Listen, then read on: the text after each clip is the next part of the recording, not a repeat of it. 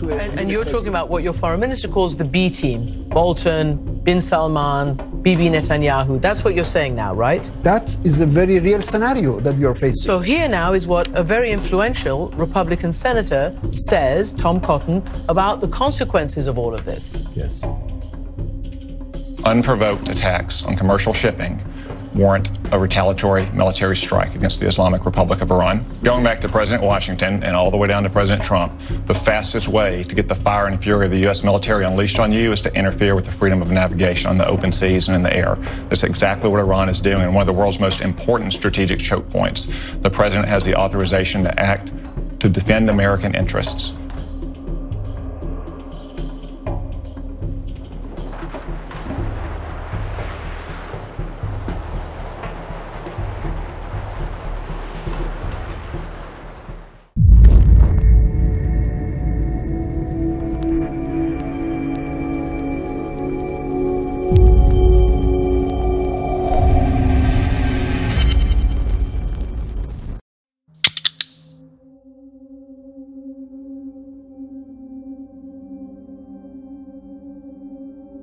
Of Oman, the U.S. Navy confirms it's aware of a suspected torpedo attack on several oil tankers, and the Fifth Fleet is responding. This happened about 25 miles off the Iranian coastline in a stretch of water that separates Oman and the UAE from Iran. U.S. ships are rendering assistance right now to dozens of sailors who had to be rescued after the incident when sailors abandoned ship.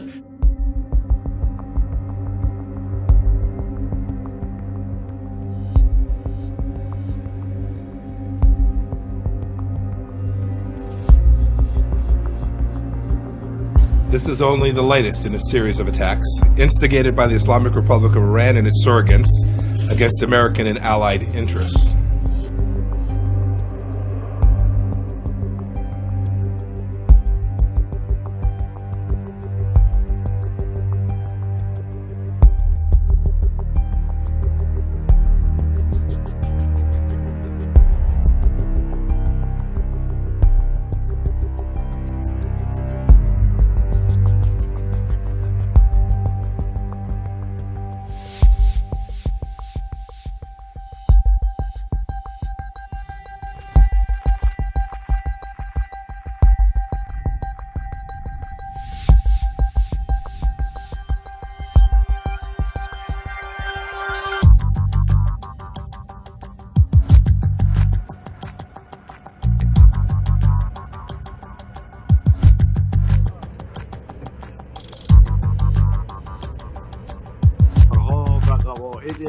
بین المللی رو برهم زده.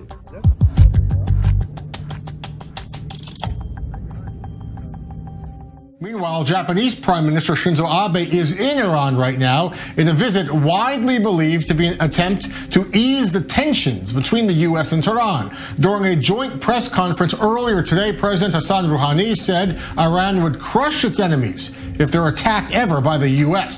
Supreme Leader Ayatollah Khamenei today told Abe that Iran would not again negotiate with America, and he doesn't even want to send a message to Trump through an intermediary. In reference to what you have said that has come from U.S. President Donald Trump, I must say that I do not have an answer in response to the message from Trump. I will share some topics with you, but I am not going to send a message to him because Trump is not someone who is worthy of an exchange of messages. This is the Strait of Hormuz. It's one of the most important and strategic waterways in the world. And why is it so important? Let me explain. The strait links the Middle East's crude oil producers to key markets in Asia, Europe, North America, and beyond. On one side, we have the Arab states, including a number of key US allies in the region. And on the other side, Iran. At its narrowest point, it separates Oman and Iran by just 21 miles. It has two shipping lanes, each just 2 miles wide. It may be narrow, but the Strait of Hormuz is deep enough and wide enough to handle the world's largest crude oil tankers. In total, a fifth of the world's oil exports are squeezed through this tiny corridor. That's almost 19 million barrels of oil every day,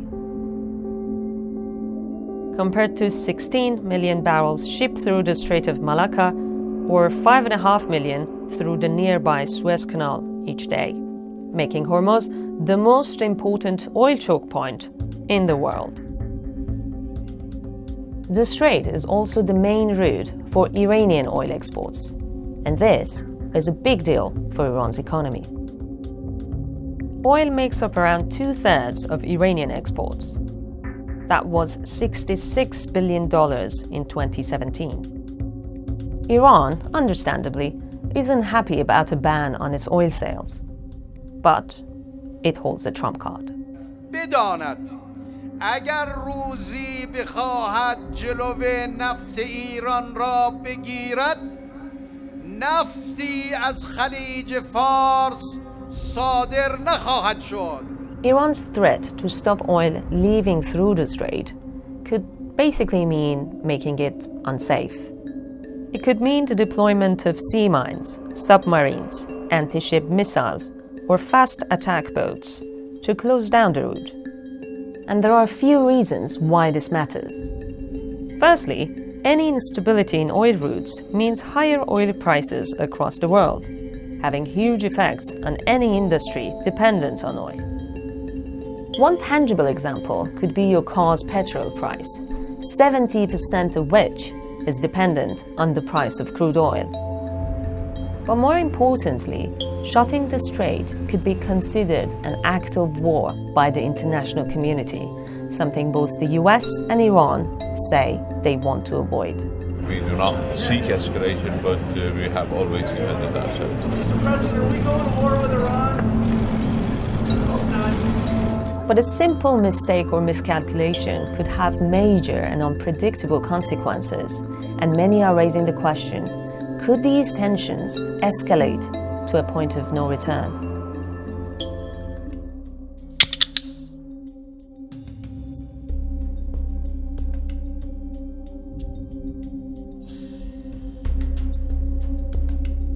Breaking news, Robin, this morning. And we want to get right to that, David. The U.S. confirming Iran shot down an American drone. Our chief global affairs correspondent, Martha Raddatz, starts us off with the latest. Good morning, Martha. Good morning, Robin. This is a significant and dangerous provocation. There have been a spate of attacks blamed on Iran in recent weeks, but this is a direct attack on a U.S. military asset. Iran does not deny shooting down the U.S. aircraft, but claims it was in Iranian territorial airspace. President Trump saying today that the American people will soon find out if the United States is going to war with Iran, saying the regime made a very big mistake shooting down a U.S. military surveillance drone like the one you see on your screen at 4:05 a.m. Iranian time over the Strait of Hormuz. Barbara, what type of military options is the Pentagon considering? Well, Jake, right now the Pentagon has been focused on defense and deterrence against Iran, but at this hour, all of that could change. Murky new video released by the Pentagon of a U.S. Navy drone being shot down by an Iranian surface-to-air missile may be the moment that changes everything. It's hard to make out, but the smoke plume is visible as the drone falls into the waters of the Strait of Hormuz. This map showing the missile launched from the Iranian coastline more than 20 miles away from the drone, according to the Pentagon. Iran's Revolutionary Guard releasing its own video showing what it says is the moment of the shootdown.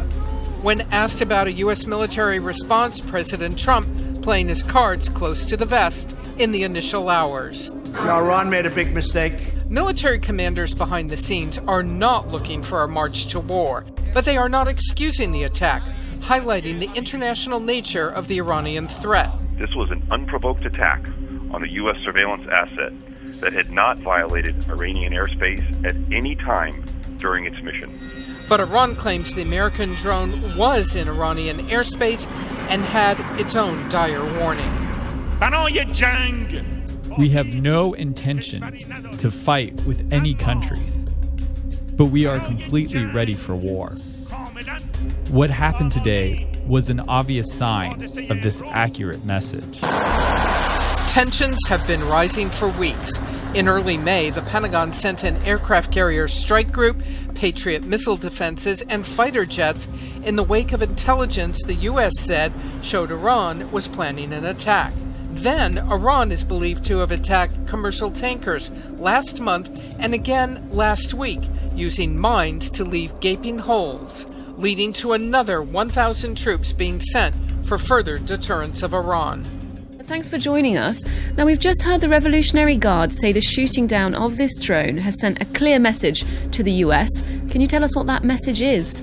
We have indeed. This was the head of Iran's Revolutionary Guard, Major General Hossein Salami, who said that Iran's borders were a red line, and today's shooting down of the U.S. drone was a message to the U.S. that any aggression would result in a crushing response by Iran.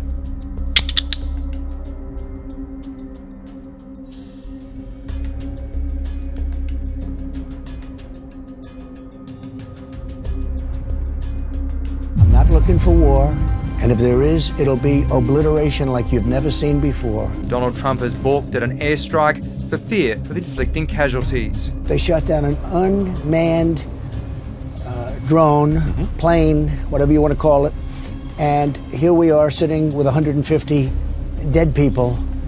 That would have taken place probably within a half an hour after I said go ahead. Yeah. And I didn't like it. I didn't think it was proportionate. He reportedly authorized a cyber attack instead. His isolationist supporters in Washington have been cheering. The last thing the American First agenda needs is a stupid, pointless, unnecessary war with Iran. And he knows that. Just days after President Trump announced that he'd called off military strikes on Iran, with only minutes to spare, came a warning that Washington was not backing down. National Security Advisor John Bolton, who was on a visit to Israel, said Iran's nuclear ambitions and its involvement in many conflicts around the region represented a threat to international peace. Neither Iran nor any other hostile actor should mistake U.S. prudence and discretion for weakness. No one has granted them a hunting license in the Middle East. But although the president cancelled the airstrikes, reliable reports say the US launched a cyber attack on Iran designed to cripple its computer systems. Such an attack would target Iran's defense capabilities, such as its missile sites, which succeeded in bringing down the drone, which the Iranians have been proudly displaying. Military sources say a cyber attack would have been prepared to coincide with the airstrikes, and once they had been called off, they may have decided to implement the cyber attacks anyway as a warning. The president probably does not want to get involved in some major conflict abroad, but the question here is whether or not his policies will actually get him into a conflict, whether or not he intends it, and that is the main fear. Michael Fuchs is a former Deputy Assistant Secretary of State in the Obama administration. He believes President Trump may not blink twice. What concerns me deeply is that we see a cycle of escalation that sees that neither side, neither Iran nor the United States, feels like it can back down, and then we go tit for tat and we get involved in some sort of unintended or accidental conflict that then spirals out of control. It is quite possible that the American military might take some action against Iranian gunboats, for instance, but I would not expect this to develop into a wider regional conflict, because neither the United States nor Iran has an interest in a wider regional conflict. The end game to all of these conversations is always negotiation. Whether there's a military conflict that happens first is the question. Taking to Twitter, these are the words of the US President Donald Trump, and the language is strong. If Iran wants to fight, that will be the official end of Iran, he says. Never threaten the United States again. Well, the language with that has been matched by the Iranian foreign minister, who says, I've been goaded by Donald Trump. Iranians have stood tall for millennia, while aggressors are all gone. He accuses Donald Trump of genocidal taunts and says, try respect. It works never threaten an Iranian. Well, the president of Iran has said this: today's situation is not suitable for talks. Our choice is resistance only. This language has been ramping up ever since the Iran nuclear deal had US pull out in May 2018. And we had questions like this: we need win-win conditions. That's what the president said. We have to face our actions, otherwise there'll be consequences. Now, since then, we've seen response from, example, the UK. We've had here speaking, we've got Jeremy Hunt, the UK foreign minister, who says, I would say to the Iranians, do not underestimate the resolve of the US side in this situation. And the US side has actually split Republicans and Democrats. Bernie Sanders has said, Donald Trump, you're being a bully. You're threatening to take us into another war. Who actually will be the consequences of that? It will be our kids and grandkids. No war with Iran. Iran would be annihilated in a sort of direct conflict with the United States. They know that. The Americans know that. Iran has been the punching bag of literally every administration since 1979. Since the Iranian Revolution in 1979, the Islamic regime has cast America as its eternal enemy, the Great Satan. After the September 11 attacks on New York, America nominated Iran as one of its most dangerous threats. States like these and their terrorist allies constitute an axis of evil, arming to threaten the peace of the world. Iran hasn't shied away from military conflict. For most of the 1980s, Iran fought Iraq in a bitter border war. In 1988, the United States bombed Iran's navy and oil rigs in retaliation for Iranian attacks on oil tankers in the vital Gulf Straits. I don't think that any of us have a friendly feeling toward the people that have done what they have done. But Iran's influence has only grown since the 2003 US invasion of Iraq, spreading across its neighbour, cementing its support of Syria's Assad regime, as well as Hezbollah in southern Lebanon. In Yemen, it's fighting a proxy war against US ally Saudi Arabia. Another US ally, Israel, has repeatedly threatened to bomb Iran if it didn't stop its nuclear weapon ambitions. Jason Rezaian is a former Tehran bureau chief for the Washington Post who was held captive by the Iranian government.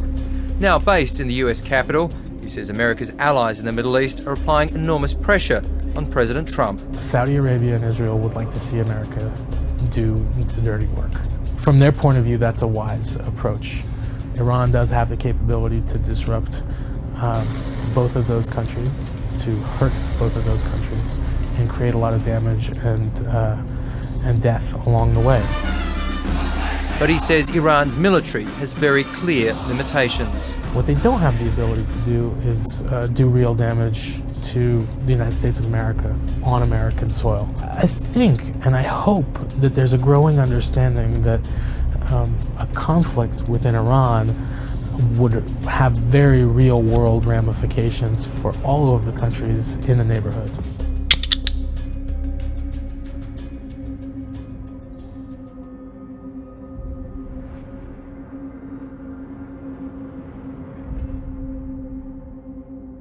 My interest is to make sure that Iran doesn't have nuclear weapons. End your pursuit of nuclear weapons. Stop testing and proliferating ballistic missiles.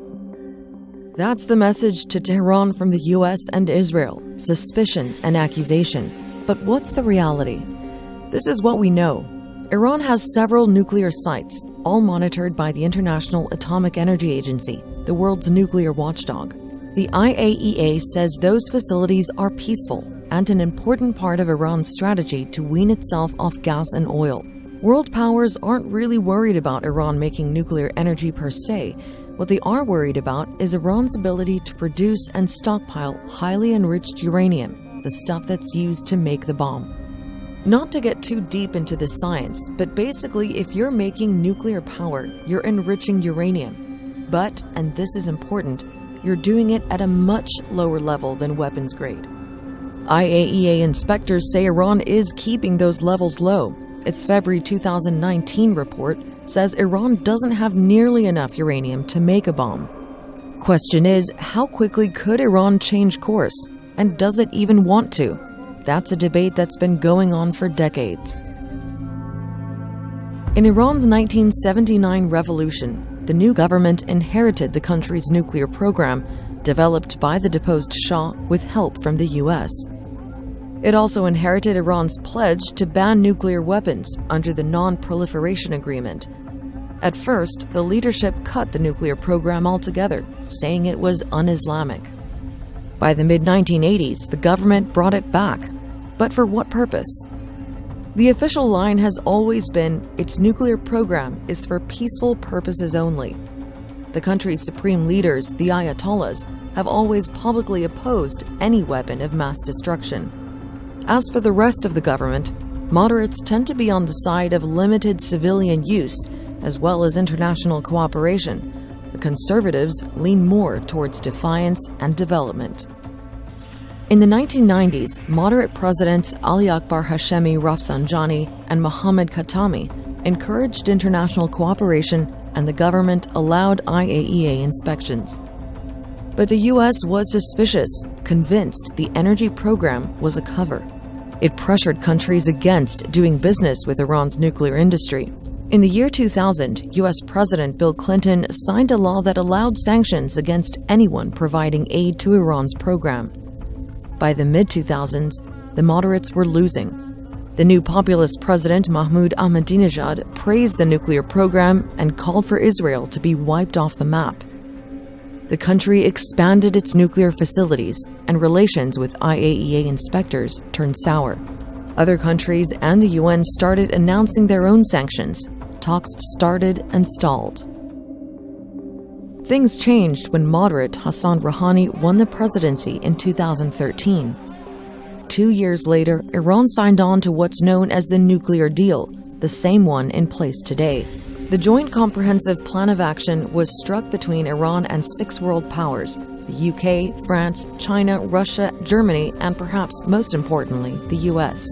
Under the deal, Iran agreed to cut the number of centrifuges, the tool used for uranium enrichment, by about 2/3. It also promised to keep the uranium enrichment levels at 3.67%, way lower than the 90% needed for weapons grade, and slash its stockpile of low-enriched uranium by 98%. In return, international sanctions were lifted. The deal seemed to be working, until the US voted in a new president. Never, ever, ever in my life have I seen any transaction so incompetently negotiated as our deal with Iran. And I mean never. After the US backs out of an international nuclear agreement with Iran last year, relations between the two nations have been increasingly tense. They're a nation of terror, and we won't put up with it. President Trump tightened sanctions last November, and in April this year told countries that they too could face sanctions if they continued to buy oil from Iran. The US moved this aircraft carrier into the region, the Abraham Lincoln. And what we are seeing now is an intensification of military activity in the area. In 2015, US President Barack Obama backed an international deal to halt Tehran's nuclear enrichment program in exchange for lifting crippling economic sanctions. We give nothing up by testing whether or not this problem can be solved peacefully. Well, I was our lead negotiator on the Iran nuclear deal for a couple of years. It had very significant benefits. Sir Mark Lyle Grant went on to serve as the UK's ambassador to the UN, then became National Security Advisor to British PM David Cameron, who also endorsed the Iran nuclear deal. It did prevent Iran from acquiring nuclear weapons for at least a 12-year period. Nonetheless, President Trump took the advice of those more hawkish advisors and in 2018 pulled out of the deal. President Trump, I think, is gambling that maximum pressure on Iran will lead to opposition to the regime and possibly a collapse of the regime. I don't think that's likely to happen, and I think there is a risk of pushing Iran into a corner. Iran's President Hassan Rouhani today accused the United States of having an interventionist military presence, which he said was responsible for the Middle East's problems. I would say what Iran is seeking here in order to come to the negotiating table is a dialing back of U.S. sanctions. And this is where there's distance between both sides. If the U.S. keeps putting more and more sanctions on Tehran, it's hard to see how the end game is going to come to fruition at a pace that we need it to. There are high-level representatives traveling to Tehran and impressing upon Iran to stay in the nuclear agreement and to keep tensions at a minimum. At the same time, without a bigger effort on behalf of Europe, they risk to make themselves irrelevant. President Trump's approach to Iran is in sharp contrast to his policy on North Korea, who revealed today that Kim Jong-un had received a personal letter from the US president. The Korean leader described it as excellent. Tomorrow, President Trump, who's on record as saying that lifting economic restraints would make Iran great again, is expected to announce a range of new sanctions against the regime in Tehran. Donald Trump pulled the U.S. out of the nuclear deal in May 2018 and reimposed sanctions. A year later, Iran made its own move. It said it would let stockpiles build up again, and even threatened to resume higher-level enrichment of uranium if its European partners don't keep their promises and fail to protect Iran from U.S. sanctions. برجام هست. برجام پابرجاست. اما اون روی سکه برجام را ما امروز نشان میدیم. همون برجامی که به ما میگه در بند 26 و 36 که در صورت تخلف طرف متقابل شما هم میتوانید تعهدات خودتون را بکاهید. The U.S. reaction to that? More sanctions, more punishment for the people of Iran. All evidence suggests that Iran isn't developing a nuclear weapon right now. But with the future of the deal uncertain, it could still decide it needs one. And how fast could it make a nuclear bomb? Experts seem to agree, under current conditions, about a year.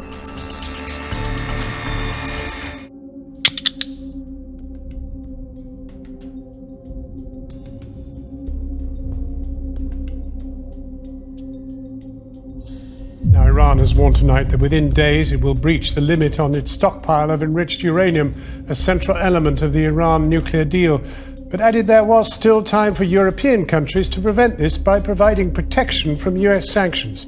This was met by accusations of nuclear blackmail from the White House.